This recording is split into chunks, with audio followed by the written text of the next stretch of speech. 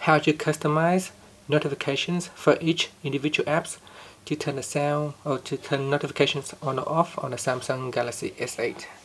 So you can see here in the notification screen, I can customize notifications for each of the apps here, and I can choose which app to leave notification on and which app to turn off the notification. To do so, first let's go back to your home screen by tapping on the home key and go tap on the settings icon here. You can also go into settings by swiping down at the top here and tap on the settings icon. Then from here tap on notifications, and here it shows all apps, so you can tap on the switch to immediately switch all apps on or off. By default it is on, and then from the list here you can go down the list and choose which app you want to turn off notifications. So let's say if you don't want to receive notifications from Galaxy apps, you can tap on the switch.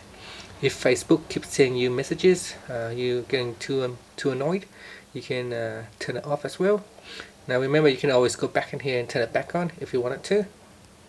So that's how you can go into apps and into notifications and turn off notifications for each app. And that's it. And once you're happy with the settings, tap on the home key to go back to your home screen. Thank you for watching this video.